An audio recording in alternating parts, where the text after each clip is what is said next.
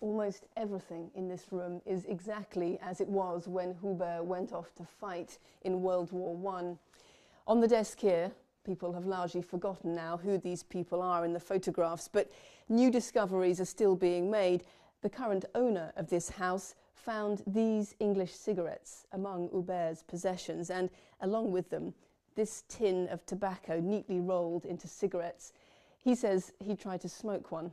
It wasn't very nice, he said, but you can still smell the tobacco in them. Just next to the cigarettes here is a file of earth. This is earth from Flanders, where Hubert was killed during the fighting.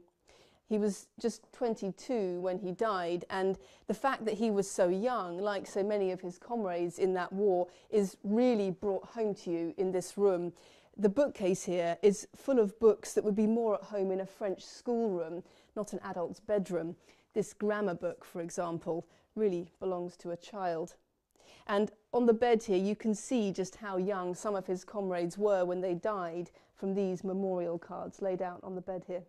Hubert was actually born in this room, but the house has changed hands many times since then.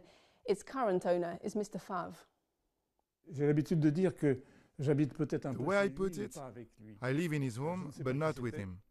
He was a young officer, and I imagine he was quite provincial, probably narrow-minded. Le plus quand même, c'est ce petit lit, qui est un lit d'enfant, finalement. I find the bed very touching.